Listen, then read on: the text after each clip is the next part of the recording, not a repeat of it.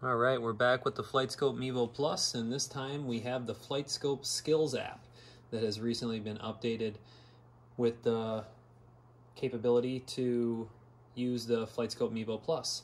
I figured I would give a quick rundown of just kind of how to use it and what it looks like for everybody, whether you have your unit now or you're considering the MEVO Plus.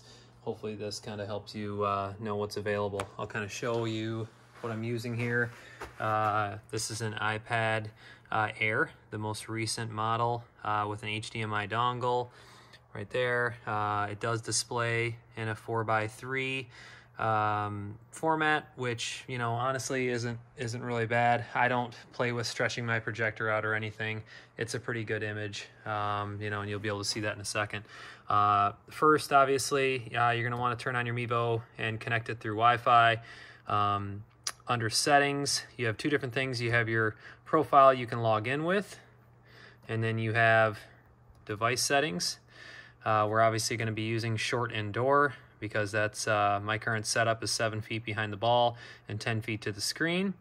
You can go through here and you can set that distance sensor to T, which they actually have in inches, which is interesting. They have surface T surface height, sleep timeout.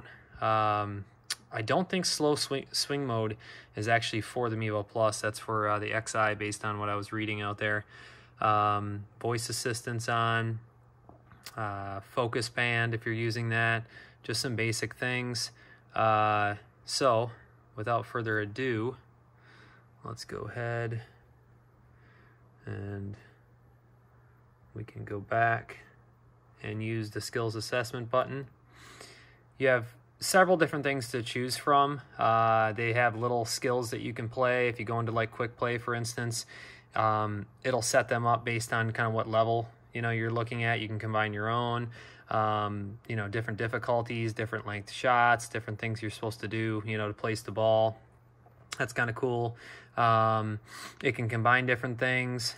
The quick play, I think, is what I was using, which is pretty easy.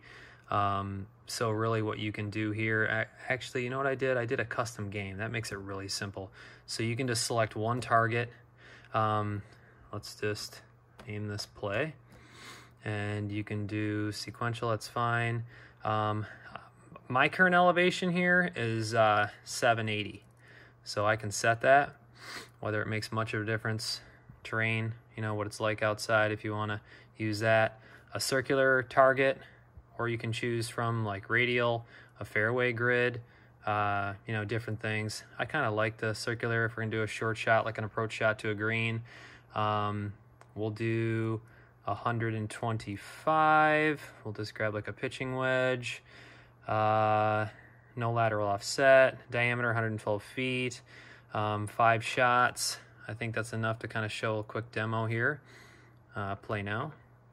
Looks like you can save that if you want. You're just going to select your profile because things can get saved. And then here you are. And I can show that up on the projector.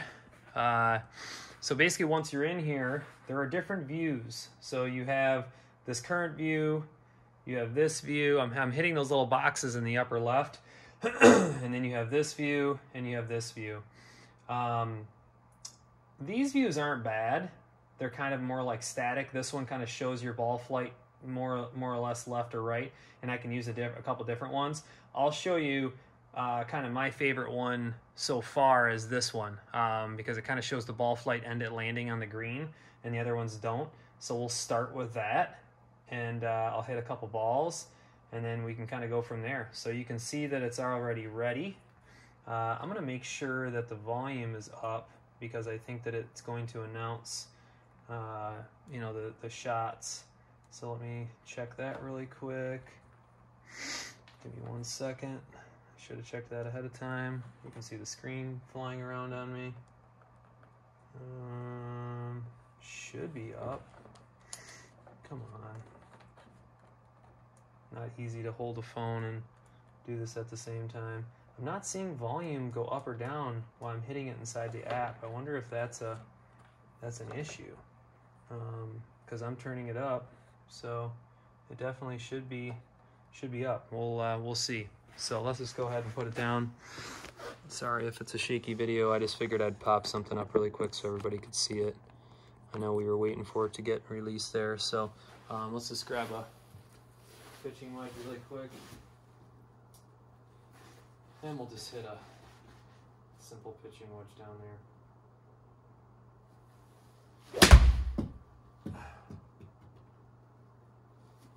I missed that one. Why don't I do a different view now? I'll do the next one in, which is kind of like a side view.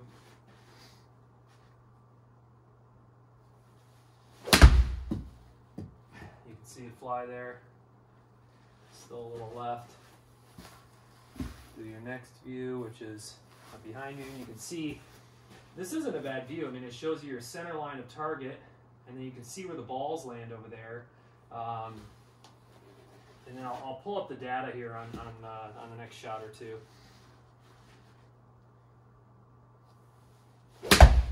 The nice thing about this is it's very instantaneous. I mean, you can see, I mean, it picks the data up and posts it immediately. So that one is a little closer to the target. And then we'll do this last view, which is right here. So you can definitely see this a little more animated than the normal FS Golf app, which is designed for the iPhone. This is designed for the iPad. Oh, finally got one in there. So you can see it kind of gave me some points there. So let's pull up some data on that last shot because we know it was a pretty good shot. Let's wonder if there is an easier way. You can scroll through the data here. I just don't know if there's an easy way to display it other than at the bottom. So let's just go in the bottom for now. And I'll kind of play around with it later on. Yeah, you can go to the settings up there. You can kind of see it looks like it's giving me a timer, you know, to accomplish the skills. So I mean, it just kind of makes it like a fun game if you're out on the range and you're trying to do something. You got a little zoom button up there that just shows you a replay of each shot. So if you want to see a replay, it'll show you a replay. It looks like it does them all at once. So you hit that, it's going to show the most recent is dark, but you can see the other ones are also there. So, like I said, much more animated than the FS Golf app. And then down here, that's my last shot that was right at the pin. It looks like it went just a little past. Carry distance was 131, rolled 0.6 yards, total distance 130, so it had a slight backspin on it. Lateral 1.8 left, ball speed 99.8, club speed 83.3, smash factor 1.20. It was in the air for 5.9 seconds. Spin was 83.23. Spin axis 5.0 right. Vertical launch 27.1. Horizontal launch 2 degrees. Angle of attack negative 5.7. Spin loft 49.2. It was a slight fade, and it was 99.5 feet at the apex. So, I mean, I hope that's a good overview for everybody just to kind of see what the FS Golf app has to offer. I'm sorry, the FS Skills app has to offer with the MEVO Plus and the most recent updates. So I'll try to investigate a little more inside the app and learn more about it and share anything that I find.